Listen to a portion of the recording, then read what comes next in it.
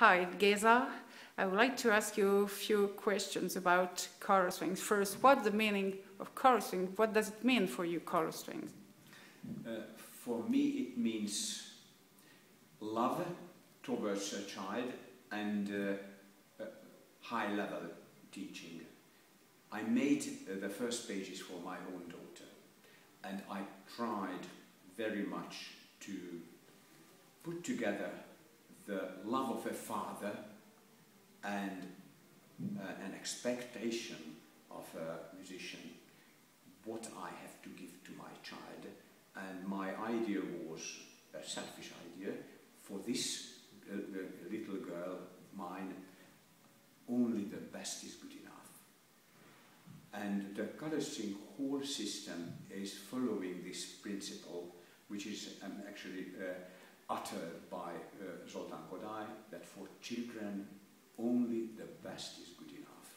And I try to meet this expectation, and if I say it's not politeness but with a humble approach, and I was working years and years and years that this whole system is fitting the child, and to maintain a constant equilibrium, a constant balance between training the ear, training the fingers, the technique, training the mind, theory, and training the emotion. And these four,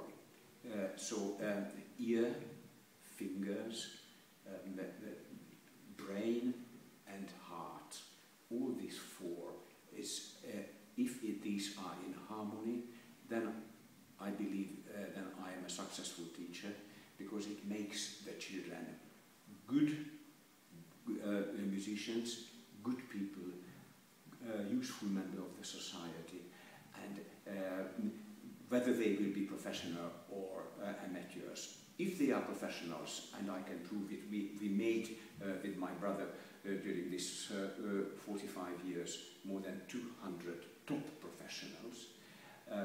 But those who were not coming to be professionals, they are very high-level amateurs. So for them, music makes a lot, not only a hobby. That is Colourstrings for me.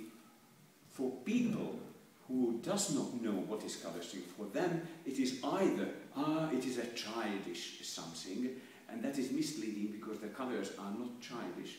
The Colourstrings approach, if I say, or system, is based on Kodály, the greatest music educator of music history, not last century, the music history. No one did so much work for the children than Zoltán Kodály. And I am following, following his footsteps. I translated together with my brother the whole Kodály concept, system to the string instruments. There is no gap. If you look at the whole system, it's not childish, but I use the word child-centered. Every important thing, be it technical, theoretical, musical, is translated into the language of the child and is near to the child, and the child understands why I am doing something and how I am doing. So it is child-centered, and